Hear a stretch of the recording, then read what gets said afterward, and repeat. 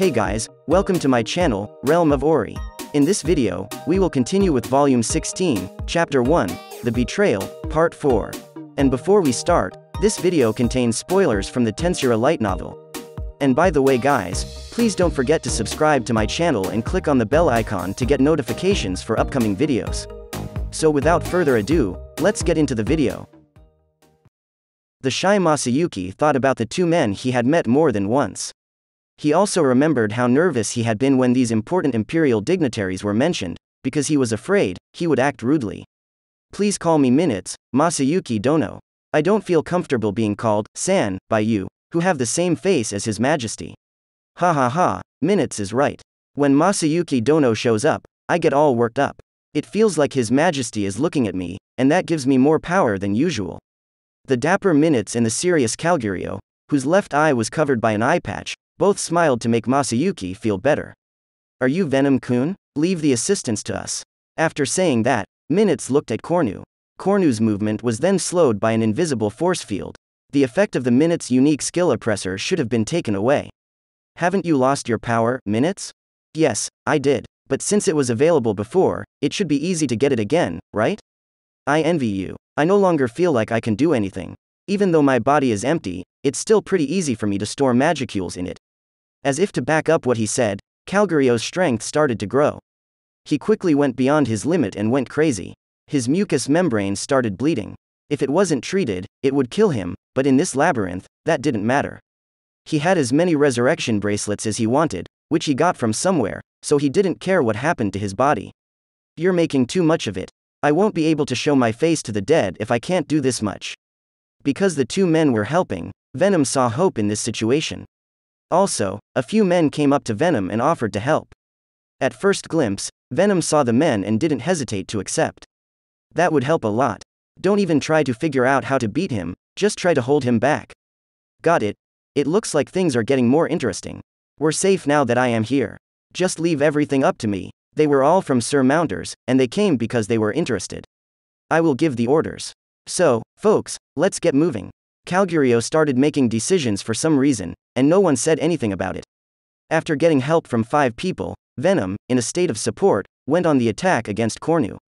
Oh, you worms. Don't get too excited. Cornu was very angry, but he kept his cool.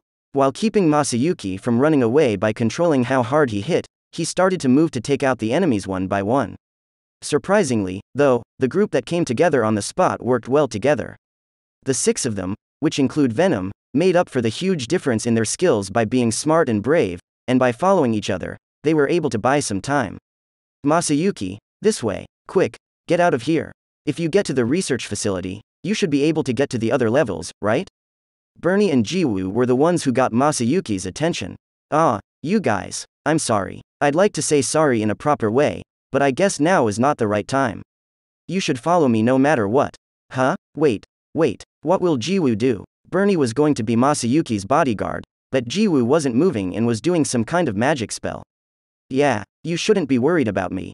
I'll put on a mask and act like Masayuki to throw him off. Jiwoo was the one who turned around. He had changed, and now he looked just like Masayuki. Quickly, he doesn't seem to be coming after you, so Jiwoo's plan should be able to get around him. We'll use that chance to get away. It looks like that was part of the plan they had made before coming here. Cornu couldn't see Jiwoo morph into Masayuki since those who had rushed to support him were standing about. Masayuki was hesitant at first, but it didn't last long. I understand. If I stay, I'll only bring everyone down. He didn't want to agree to the plan, but he did. There was chaos in the control room. The enemy that showed up out of nowhere was much worse than they had thought. Hey, have you figured out what the existence value of the man heading for Masayuki is? Got it. It was about 1.8 million. But when they got mythical grade gear, that number went up to 2.8 million. What? That's terrible. Ramirez was very upset by Alpha's report, but she knew that just complaining wouldn't help. All she could do now was try very hard to come up with a solution. It is said that mythical grade gear gives its power to the person it knows to be its master. Albert Dono's existence value was more than doubled, but even so, it seems like he hasn't used it to its fullest potential yet. Ramirez agreed with what Beretta said. Even though mythical grade gear was rare and awesome, it was only threat when it was in the hands of the enemy. What will we do? We're being driven back by that Zelario guy, even with trainee Chan and cherries. Also, Venom and the others can't beat that Cornu guy. It made sense for Ramirez to be worried. Venom had changed into a demon peer, and the value of his existence had gone up to 400,000. The leader of the Surmounters, on the other hand, was at 300,000, while the remaining two were at 200,000. Minutes and Calgurio, who were the last of the Imperial Army, had lost much of their power and now had existence values of less than 10,000. People didn't expect them to be a strong force, and you could even give them credit for being willing to fight in this battle. Those two, on the other hand, were very lively. Oddly enough, Minutes was using his lost unique skill, Oppressor, to its fullest. Even though he was a prisoner of war, he was wearing a stylish suit. This gave Ramirez the impression that he was even more powerful than Venom. And for some reason, Calgurio's existence value had been going up for a while, and it had now reached 400,000. Even though the rate of growth had slowed, it was still going up, which incomprehensible.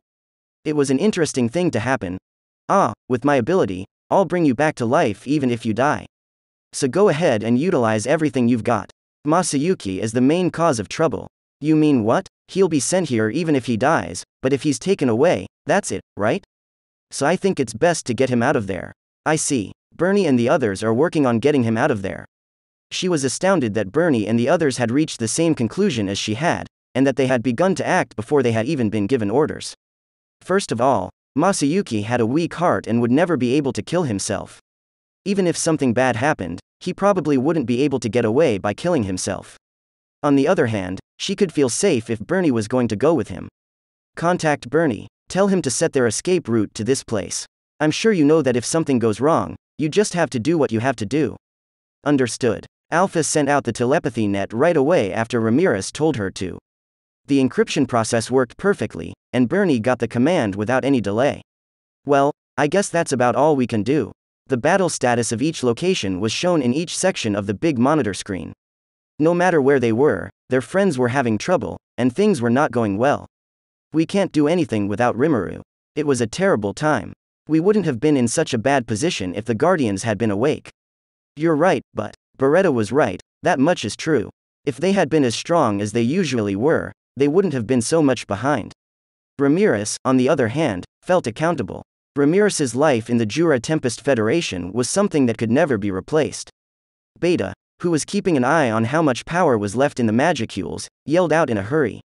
There is an emergency. What the hell is going on this time? It was expected, but Veldora-sama Magicule supply has been cut off. At this rate, the city will be back on the ground in less than 10 minutes. What the? Does that mean that Master has lost? She couldn't stay depressed and expect things to get better, so she had to think positively and do what she could. So, how is the evacuation going? Nothing wrong with that. It's good that Masayuki Dono was able to convince those who didn't want to leave before he left. There were always people who complained too much, and Rimuru, the capital city, was no different. About 10% of the people, including those who were trying to make money from the situation and foreign merchants, refused to leave. Just hearing Masayuki's voice was enough to get those people to help. Masayuki-sama told them to do it, so they were more than happy to do it. Ramirez was also surprised by the effect, which could be thought of as brainwashing. Gamma, who had been checking out the situation there, said that the city was empty. When Ramirez decided to split up the city, she thought, okay, that's not a problem. The defense function can't be turned on if no one is around. So, it's a shame that the city will have to deal with a lot of damage. Wait a minute, Beretta-chan. If you say that, it will only make me doubt myself. Of course, I completely get that. Well, if it were Rimuru-sama, I'm sure he'd say that we could just start over. That's right, so I guess we'll just have to make a decision and live with it. Ramirez continued to evacuate the city even though she felt like she couldn't do anything. All that was left to do was pray that stray bullets wouldn't destroy the city when it came back down. However, urgent report. On the surface, new enemies have shown up. There are two. Because they are outside the labyrinth, we can't quantify their existence values precisely, but we estimate their numbers to be in the millions. This time, the surface was being watched by Delta, who sent the report. The small monitor was changed so that it was bigger and everyone could see it. Two fallen angels with black wings arrived on the screen. They were a pair of a big, strong warrior woman and a small, pretty girl. Are you kidding me? They both have the same number of wings, indicating that they are Seraphim. Ramirez flew around in a panic, feeling like he couldn't do anything. Delta-chan, how do you know that they are the enemy?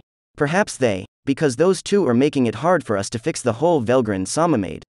Once the maze is closed, we know we've won, so it's unlikely. Yes, you're right, thank you. At this point, Ramirez was so disgusted by the enemy's plan to bring in 4 million class enemies that she wanted to curse all night. But then a trustworthy ally wakes up. Let me handle the surface grounds. The city named after Rimuru-sama will not be destroyed easily. Barrier Lord Geld, who had grown and changed, had returned. Geld. Ramirez shed tears. Cried tears of joy. The existence value of Geld-sama is over 2.37 million. I've counted all of his equipment, so I'm sure he'll be able to fight off any intruder. That's how Rimuru is. Even with my eyes, I couldn't have predicted such a turn of events. You're right. What a scary, well-thought-out plan. Another awakening had also been finished. I am also here. I'll go after the other enemy. It was Kumara, the Lord of the Chimeras. It is estimated that Kumara-sama is worth around 1.9 million. To be so valuable without any special equipment, the adversary is no longer a danger. At Alpha's report, everyone in the control room cheered. As if to prove Alpha's words, a fierce battle also broke out on the surface. Even more surprising was the fact that Geld's men were spread out in different places, setting up a strong barrier to protect the city from the battle's aftermath. Now we have a chance to win. For the time being, it looks like we'll be fine. Ramirez said that they had won, and Beretta felt better. However, it was too soon to take it easy. The plan of the Phantom King Feldway was not yet done. Instead, everything up to this point had just been a distraction. His real goal was something else.